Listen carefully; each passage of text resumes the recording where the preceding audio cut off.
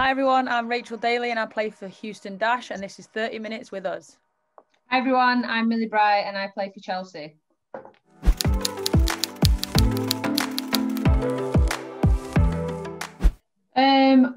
Right from the beginning, it was actually a mistake getting into football. Obviously, it was into horses, into football, doing both. I think anything activity-wise, I was on board with. I literally went to watch my friend play, and because I just couldn't sit on the sidelines, I just paid £1 and joined in. And literally from there, the manager came back, took the papers to my mum and dad, and then before you knew it, I was in a team, and yeah, just kind of progressed from there. And I think for me, it was not really even understanding football in the beginning. It was just being in a team environment, being around, your friends, and just playing, and yeah, just having fun in it, being a new challenge. I think me and Rach are pretty similar in terms of we're very competitive. So whether we're 3, 5, or 12, we'll always want to win no matter what we're doing. So for me, it was not being that great at football as a kid. Just having the energy to run around and wanting to be better. I hated losing right from day one. So yeah, I think that's where I got my drive to be better at football. And yeah, it just progressed from there. That was for my local team, Kilmarsh Dynamos, then went into the Sheffield United Academy. And I think that's really where it stepped up for me. You was logging your nutrition, you was logging your training, what you did each day, how much food you had, like what you had, and then kind of get educated from there. And same routine with the gym. Got scouted for Doncaster, went straight into the first team, semi-pro from there, and yeah, didn't really feature at all. Was a very young, raw player, no experience, was so far off technically. Went out on loan to Leeds. Rachel will be happy about that. Went there for a year when I was 18 and then returned to Doncaster. And then I was a starter from there, played every minute, got a lot more experience, loved the game, wanted to be better. Got picked up by England then. I was quite late on, under 19s I joined. And I think from there just found the hunger for it really. Still, for me, even at that age, the age of 18, 20, not really knowing where football could go or, if it actually could be a career. For me, I was literally just playing because I loved to play and I wanted to be better and I wanted to win, but still planning my, with the horses and that sort of career. Because for me, even at that age, like people say, oh, when did you realise you'd be pro? And I'm like, literally when I signed my pro contract, that is when I knew.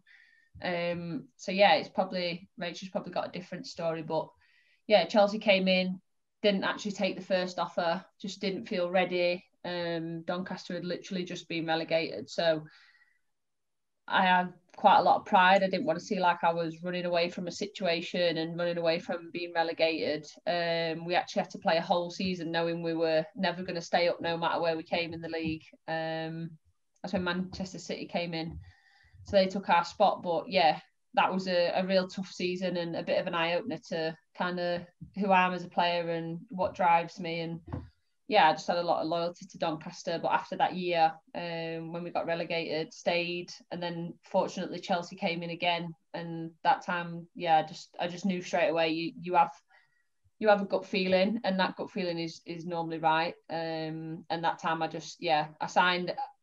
I said yes before I'd even spoke to anyone, like my mom and dad. I was like, oh, I'm signing for Chelsea, like I've done. I think it was a massive shock. I don't think anyone expected it, really. Quite a slow developer in terms of football and yeah, getting into England, etc. But yeah, it was a tough journey, but got there in the end. So yeah, I think I knew I'd be pro when I literally signed on the dotted line. So.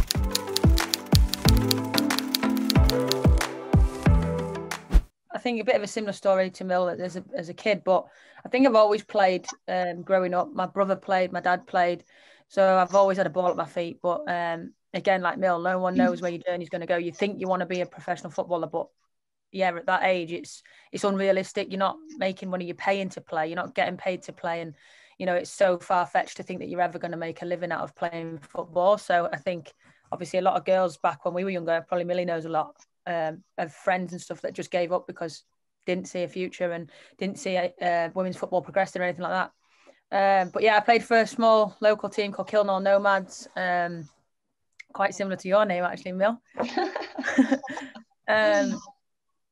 I played for the boys team, and then when I couldn't play for the boys team anymore, we actually created a girls team. So we could play after the age of 12, because obviously you weren't allowed to play with the boys after 12. And then, yeah, same with Mill. I went on to Leeds Academy then. So I was with their academy the whole way through. And that's obviously where it gets serious. You get reports and things like that. And you get graded and assessed at the end of each season and what you need to work on and, you know, things like that. So it starts to become a little bit more serious and you start to think, okay, this is something that I want to do.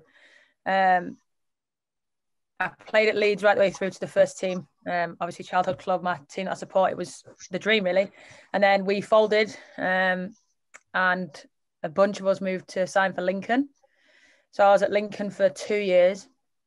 And like Mill, yeah, I was obviously with the England youth teams. And it got to that point where I felt like my career was a bit stagnant. I didn't know where it was going. I didn't have a direction. I didn't have a purpose. I didn't really see myself developing any further than being at Lincoln. And that was something that kind of scared me. I didn't want to stand still. I didn't want to just fit in.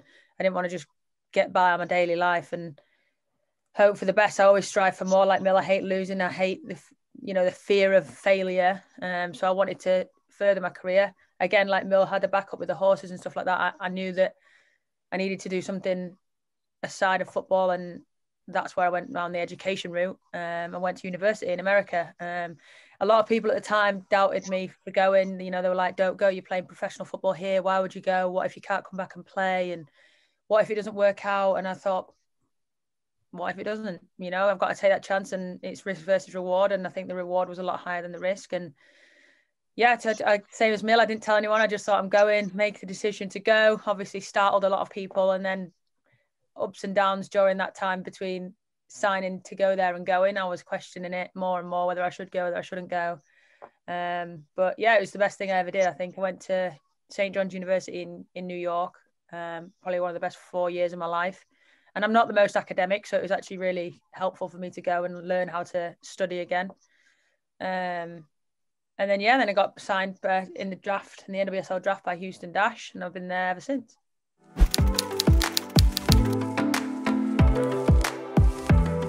When we were younger, there was, like I said, we paid to play. We weren't paid to play. We had to pay subs and signing up fees and buy your own kit, and you take your own lunch, and you didn't. I remember my mum and dad having to work extra hours to get me to places and find a way to get a lift to training because they were working, and getting new boots. One pair of new boots a season was breaking the bank. It was a disaster. I was like, how am I ever going to pay my family back? And I think now you obviously develop on now, and you look at kids that are 16, 17, and they're blooming driving Audis and Mercedes and getting paid big contracts to sign for clubs and just rolling around in all the latest gear and things like that. Whereas I think we were just while wearing hand-me-downs and our shirts with like got holes in his boots. Toes are hanging out. So it's definitely progressing. Yeah, I think it will keep progressing. I think it's hard work though. Like the women's game is hard. Like we have to grow the game. Like that's a duty that we have. Every female footballer has that responsibility if they want to be pro and they want it to improve. I think what you do now is not for yourself, it's for the next generation, and that's how you have to look at it if you want women's football to be successful. So we have to keep changing the game. We have to keep breaking barriers. We have to keep being successful. And I think at the minute, there's so many people that want to get involved in women's football or even just support it, even if they don't want to participate. It's just lifting the awareness of it. And I think the achievements that have been made over the past 3-4 years have been outstanding, but they don't just happen. Like we have to make that happen. So as long as that work keeps being put in, then I see it continuing to grow. And like we were saying, that we were joking around then when we were little, but it weren't a possibility to be a pro. Like you only knew when it happened. Whereas now these kids growing up and like, I'm going to be a pro, and they can say that, and it's not like a 50-50. Like if you work hard and you put yourself in the right position, then you probably are going to end up being a pro. So it's a completely different world now, and kids can look up and do that. But the opportunities that they have at 16 compared to what we have, it's kind of mind-blowing really when you look back. And like you said, people are getting sponsorship deals, and they're pretty much full-time, whereas we were working 3 jobs and trying to do training wherever you could, whether it's running up and down your road or God knows what it was. But it's just everything's gone up another level really, and it has to keep going in that direction.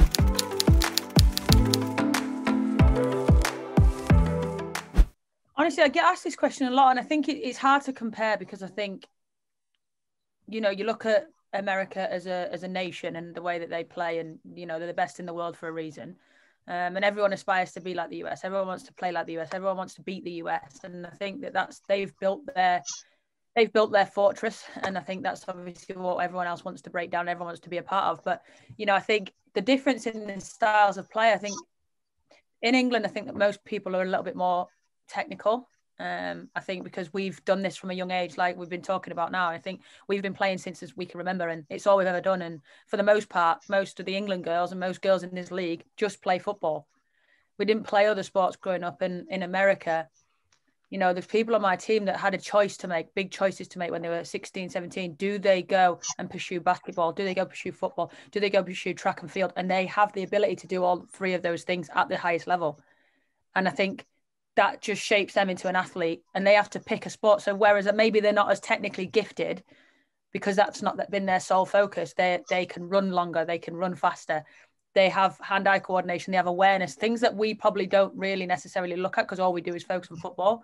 So I think the game in America is a lot, you probably think it'd be a little bit more transitional, there's a lot more going on, but it's definitely a very different style. And I think you see that when, the International Cup, when like Man City play against North Carolina, I think you see the different styles and how hard it is to break down both styles from both ends. But it's been a really good experience coming back and seeing the league and seeing how this league has developed, because obviously last time I played in it, it was nowhere near this level. And like we've just touched on then, I think, going into the game, I think we need to look at it as we want to leave the game a better place than when we found it. And we were fortunate enough to, although we did have to pay and things like that, and it was difficult for us as kids, the people before us, the likes of Casey Stoney, Kelly Smith, people like that, they didn't even have that, and they've left the game to us in an unbelievable place, and we're just keep on growing the game and leaving it better and better as we keep going. So I think it's good to come back and see how much it's developed from the foundations that were laid when the league first started.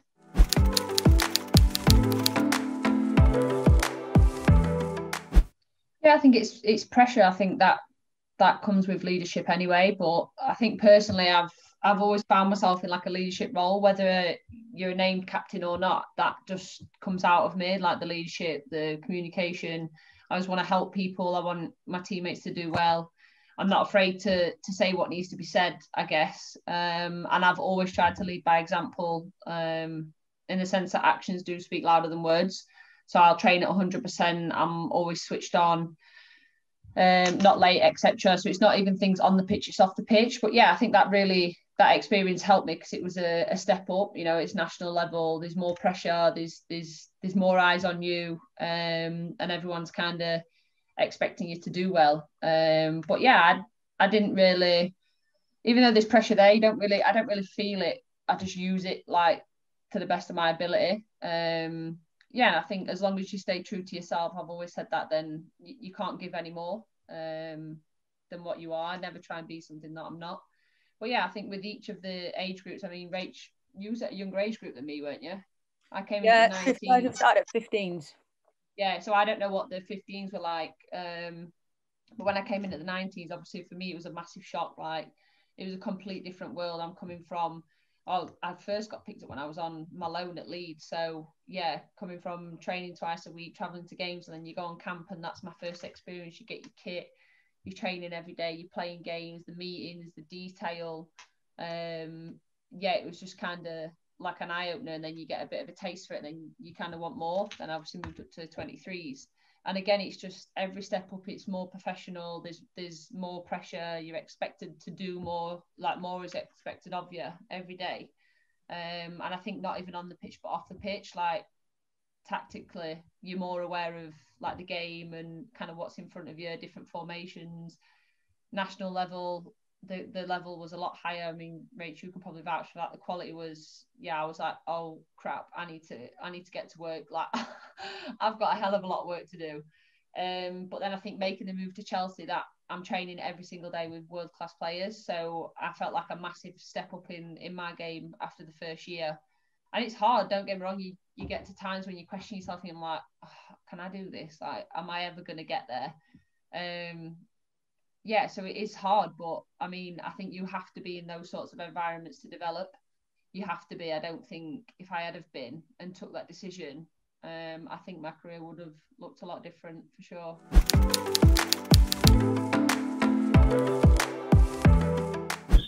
Belgium away, me and Rachel on the bench, and I think this is really probably when we were like started being dumb and dumber really. And we was on the bench together, and obviously I'm a defender. I played midfield defence, like I was back and forth. I played striker as a kid, but I think at England under 19s I played up front with Mo, and then I kind of drifted to midfield, stayed in midfield for the 23s, and then it was not till I started going in with the seniors that I went defence, but I'd literally not played there at all.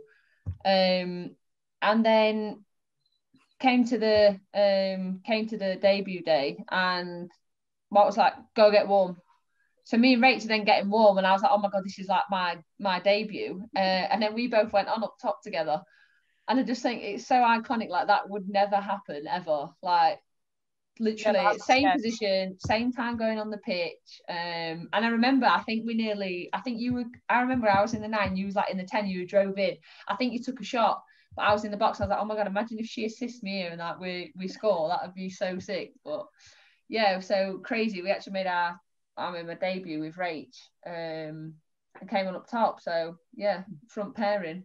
I'd already made the transition then to centre back, so I was like, we had no idea either. We were like, we wonder where we're going on, like what changes is he going to make? And he said 2 people that were coming off, and we were like, it was like, right, go in the 9. I was like, all right, buzzing, like well, back to my old school. Both on up front, we were like, we looked at each other and just burst out laughing. I think that actually helped though, you coming on with me, because everyone's like, oh my God, like tapping me on the bench. And I'm like, relax, like it's fine, like don't. You need to just relax a little bit and let me get on the pitch. But yeah, I think having Rach there and us going on together, it helped me. Like I think I was just giggling the whole time. I just kept looking across the Rachel and I'm laughing, and then I'm like, keep straight there, you make your debut, all eyes on you. So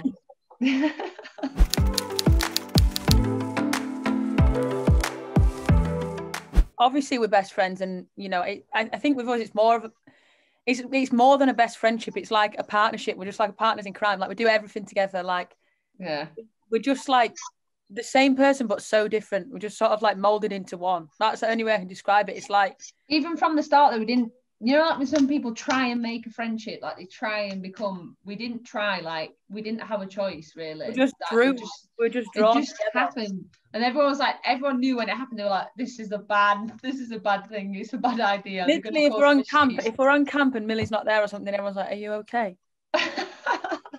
I'm like, she isn't my left leg, but no, I'm not okay.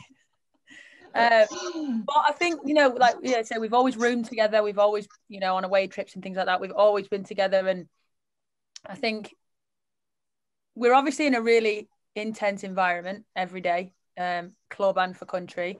And there's sometimes when it's too much. And I think the pressures and the demands of you are so high that you don't actually know how to deal with it sometimes, and you have to put on a brave face. And, you know, we are these big, loud, bubbly, positive kind of people. So when we do have a down day, it's very noticeable. And we just always said that it's such a shame that people suffer and people don't speak up and people don't have that outlet and people don't have help and support. And it might be, you know, one Instagram post that we can post to make someone feel better. And, you know, we have got a duty of care really as professional athletes. I think we've got a platform now. We've built our platform up over the years to help and to, you know, actually use that to help other people rather than just post a picture of you playing football. It's how can we help? And we wanted to do that together. And I think obviously our names are quite good for that as well with Daly and Bright. So I think we kind of it was the Wembley camp, November of 2019. We just sat down, we looked at each other one day, we had a day off, and we were just like, I was doodling in the book. I was doodling, and I was like drawing a shape, and I was like, oh my God, this could be our logo. And then our brains just work at like 100 miles per hour. So then we was like, we got paper, pens, pencil cases. All different colour pens. We got a last little glitter book. It was like, right, it's the DB book. But I think we had a lot of messages as well. Like we started doing handshakes. And then everyone started saying, oh, we want a new handshake. We kept making new ones up. On camps, we used to just set music and do dance videos, and we're terrible dancers, but we just find it hilarious. And obviously, we're not everyone's cup of tea, but we are who we are. And I think a value that me and Rach like to set ourselves has always been real. We don't want to be fake. We don't want to come across like everything's fine and we're always all right. And I think it's learning that it's all right not to be all right. And we don't want, especially Daily Brightness, it's very raw. It is what it is. What you see is what you get. We don't post anything that we don't truly believe in.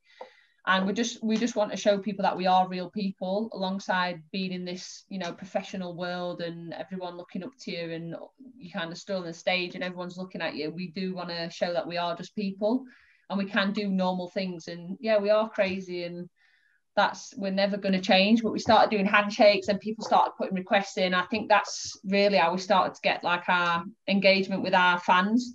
And then asking for more, and we'd always do it at the end of games and we'd be like, right, let's do it, and then someone would always get it on video, so we'd always post it, and then people were like, oh, you should do this, and they started giving us ideas. And then yeah, we was on that camp and I was just doodling, and then I came up with the logo, and then was like, oh my god, yeah, we can do this. And then from there it just grew, really, didn't it, Rach? Something happened where one day we just walked downstairs and we felt like the mood was a little bit off, and we were like, it's your daily dose of brightness. And then we were like, wait, that's a good name, like we could use that.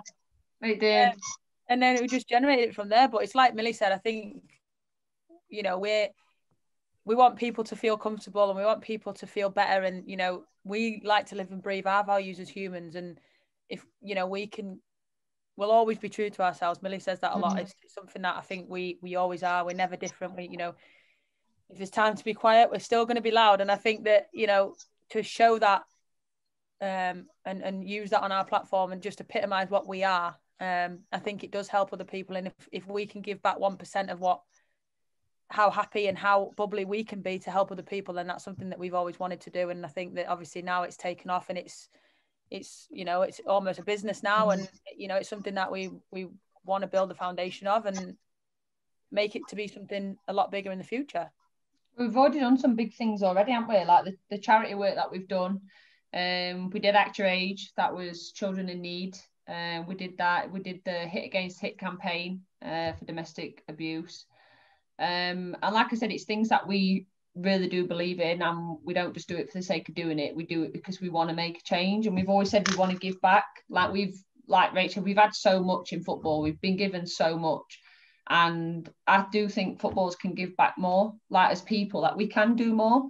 We have the platform, we have the contacts, we have everything in our power to make a difference, and I think a lot of people do, don't get me wrong, but I still think we can do more. And that's something me and Rachel, you know, working hard on moving forward. Is we've done some incredible work already that some people might not even know of, but yeah, moving forward we want Daily Brightness to be known as like a business and something that can make change. And the messages that we've received are just like literally changing people's days. And if it's people that struggle with depression or mental health and they're stuck at home, and like, you've literally just made me laugh. And that could be from us just acting Goonies, like, well, that's what we are. Like, we are silly, but at the same time, when it's time to get the smart head on, like, we do switch on. We're not complete idiots, although we may look it in our dance videos. But yeah, we're obviously just setting up the Daily Brightness merch, the DB merch, which will be out soon. So we said we wanted people to, well, we had a lot of requests, didn't we, Rach? People were like, oh, you should bring out hoodies. We did the when we did the Hit Against Hits, we did the baking challenge, and we had aprons. But this time, obviously, it was lockdown. We couldn't get any prints done, so we had to just draw it on ourselves. I mean, we're no artists. But then everyone was like, oh my God, we want a DB apron. We want an apron. So from there, we actually sat down and it was like, we could actually really like do something here. So we said, we made the decision, and we said, yeah, we're going to do the DB merch. So we did that. So that is so close to launching. We just got to make sure everything's, you know, in place for that. But we wanted like our fans of the DB and ourselves to feel like they don't have to be alone. So if they put on a DB hoodie, you know, you might not be able to pick up the phone and call them or send them a message, but they can wear it with pride. And if it gives them confidence or it makes them feel positive, whatever it does, we just want to, help people, I guess. And we've both been through our struggles ourselves. I think we're lucky to room on camp, because without Rach, I don't think I'd have got through certain days, and vice versa. We just understand how to help each other, and seeing each other at our worst, I guess. And it's a powerful thing when you start reflecting and understanding what other people go through, and people look at us, like Rach said, we're expected to always be bubbly and always be loud and always bring the personality, but some days we've got our poker face on and nobody even knows, and that's the scary thing. So yeah, we're just wanting to really kickstart everything now and make a change. It was quite random how it came about, really, but obviously we have the same agent, which is nice. Shout out to Sue and David, because they're the best. Susie Cakes and David. But yeah, so she contacted a nice guy called Ashley Walbridge. He's a DJ kind of producer. Reached out to Sue and figured out what we were doing, and found a common ground with us. And he's had struggles himself, and yeah, I think he wanted to come up with a new song, a producer song for mental health, to raise awareness for the mental health charity called Ditch the Label. So we actually are part of a song, a dance hit called As It Rains. That's soon to be released, and obviously we're really excited about that. I won't go into too much detail about that, but I think, yeah, that's something that's really exciting. And it's things like this that, I think will make us take off and really put us out there, because ultimately we're not doing this to be a hugely successful business that's generating loads of income. We're doing this for feel good, to help people, to help ourselves, and just have something that we can do to give back, like Millie said, using the platforms and things like that. So this song is a good song, and hopefully everyone listens to it after they watch this. And we both really like dance music, so it kind of fit in with us perfect. And I think Ashley's got a great balance of making things good for other people as well, like us. And obviously he's a producer and a DJ, and I think something that we love music and wanted to be a part of. But that's obviously the next big focus for us that we've got going on in the with the merchandise. Getting the song out. I think he believes in us as well. I think when Ash saw our page, it was literally like, it's still a growing page. It's still something that we need to get out there. So for him to see that and just see the work we've done so far and believe in that and want us to be a part of the song, that's like, for us, that's massive. Not just being a part of the song, but having someone like Ash believe in us and kind of understanding what we're about and what we're trying to do, and now he's on board in helping that. That's like a massive success for us. And yeah, hopefully people can see that. But Ash's story is pretty special too. So yeah, it feels a bit of an honor to be on board with him, really, and be a part of the same thing. What brings us together is music. I don't know anyone that doesn't like music, especially dance. So yeah, we can't wait to be grooving to this one, and yeah, we might even bring out a little dance video for it.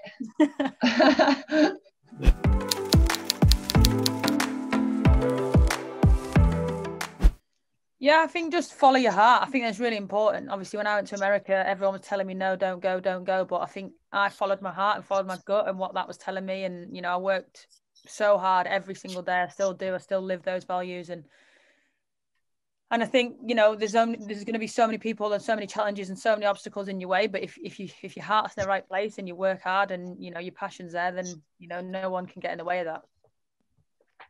I think pretty similar to Rach. It's just reach out, get any support you can. But I think if you look at all the successful athletes, no matter what sport, it's the ones that go above and beyond. It's the ones that go training whilst the rest are sat at home. It's the ones that sacrifice special moments, whether that's family. We have to make so many sacrifices, but when you look back and you've got the medals to say you've won and the experiences that you've gone through and the memories that you've made, it's all worthwhile. So go above and beyond in whatever sport you're kind of taking part in, and reach out to people that can give you advice, and yeah, just live with no regrets.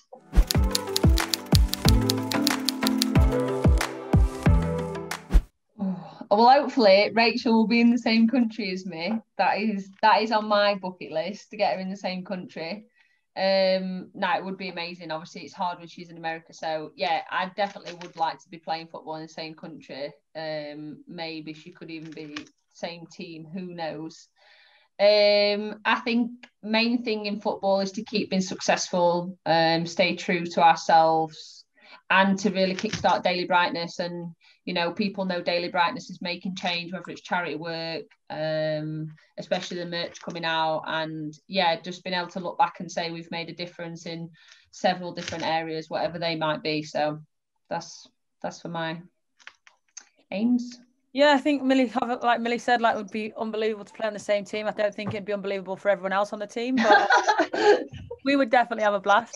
But yeah, I think obviously just pushing on with our England careers and club careers and just being as successful as we can be, whatever that looks like.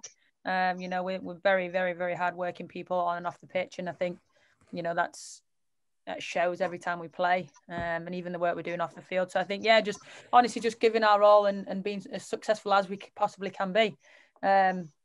And yeah, I think for us, I think we're, as people, we want to be looked at as people as well as footballers. And, you know, when you look back, when you've retired, and hopefully that's many moons away, but when we retire, that people will look back and look at Rach and Millie and think, you know what, they were really good people. They helped other people. They, you know, laid the foundations for other people in terms of football and off the field and health, mental health, anything that you can think of. And I think we want to be looked at as good people as well as good footballers. Thank you for watching, everyone. Go and follow Daily Brightness over on Instagram.